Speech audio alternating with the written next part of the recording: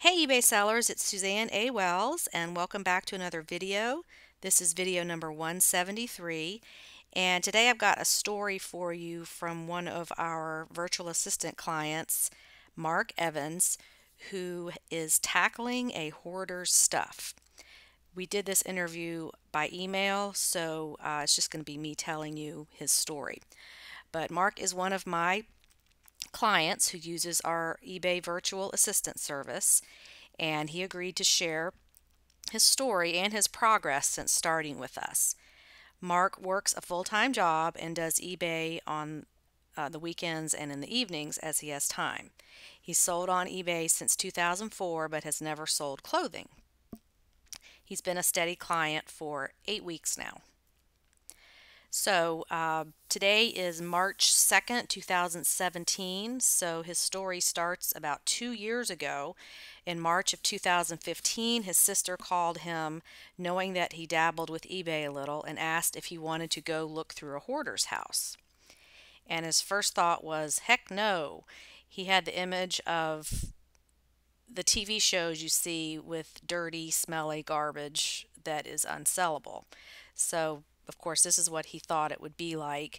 And if you've seen the hoarder TV shows, most of the stuff in these homes is not sellable. Most of it is garbage. It's decayed, it's unsanitary, there may be pet feces on it, there's mold, there's insects, all kinds of stuff going on. So in most cases, the stuff is just trashed because it's unsanitary and it's not sellable. But his sister informed him that her friend, who was a social worker, told her about a client that she was helping. The lady we will call Sally had a distant uncle and left her a large sum of money. Sally spent every dime she got from that uncle on clothing and other items and was flat broke. She also bought a newly built house to store most of these items and never lived there and didn't have any furniture or appliances. So this is the actual house, and really nice house, big, probably 2 or 3 thousand square feet, and she specifically bought this house just to put her stuff in it. Never lived there. So Mark set up a date and time when he could go check it out and met at the house one evening and was quite overwhelmed with what he saw. He walked in the back door and the stuff was piled up 6 feet high, thousands and thousands of brand new items, but no smell, no garbage, not like on the TV shows. There were other people there buying stuff. The first floor of the house was so full you couldn't help but walk on all the clothes to get around. So this is the actual picture Mark took of what's going on in that house when he went there to look at what he could buy, and you can see the clothing is just almost to the ceiling, and all these people are trying to go through it and buy stuff. And then here's another shot of some more stuff set aside there.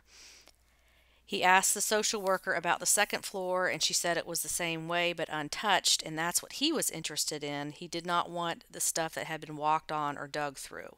She wasn't letting anyone upstairs yet to look.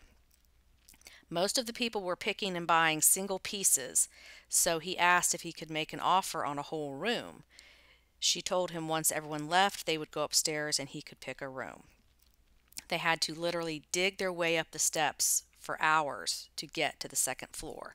So you can see here, this is another picture of the inside of the house. Of course, Mark never knew we'd be documenting this, so it's a little fuzzy, but you can see that the stuff is just piled up. The stairs are impassable. They had to clear all this out to even get up there to see what was upstairs. He picked 2 bedrooms full of clothing and books, all new in the bags, just as she bought them, and came to an agreement on price. And that's when the work really started. 2 months prior to this, he had gotten a serious hand injury and been off work, and with only one hand to work with, had to get some help to pack and sort all the clothing. He can remember going back to the house the next day to remove the items and just stood there and thought, what the hell did I get myself into? And we've probably all had that thought when we've bought large amounts of inventory at a time, because the reality sets in when you actually have to deal with it. He's a 40-year-old male and didn't know anything about women's clothing. Luckily for him, his family gave him a hand cleaning out and sorting, and that was as far as he got with the items. He did sell some makeup items and kitchen items on his own, but the clothing was so intimidating, so they just sat in the boxes.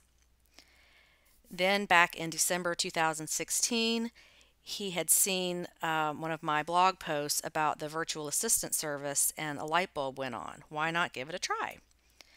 This was the perfect way for him to go through his inventory. This was a busy time of year for him, so he made a point to start it at the first of the year. I'm glad I gave it a trial. There was no way I would have done this on my own. So as of yesterday, March 1st, 2017, he has 160 items listed from this lot, and since he started with us, he's sold about 60 items. So that's he sold almost a third of what we've listed. He thinks he has another 300 or so to go. He tries to get 20 items a week photographed and sent to his VA, and that's a good pace for him. Sally, the owner of the house, still alive. Mark thinks she's in an assisted living facility. It's sad to think she had this terrible illness of hoarding with no family at all to help. And it is sad. Hoarding is not funny. It's an illness, and it's very difficult for the family to deal with that. There's no split on the profits. He owns the inventory outright. He had thought about hiring local help, but didn't think he could handle training someone for eBay, that would take too long. So Mark says without this service, the boxes of clothing would still be sitting untouched, and he wanted to thank us for helping him through this task. He could not have done it properly without us. So thank you, Mark. And we enjoy working with you too. I want to say that Mark is successful with this service because he is consistent with what he sends us.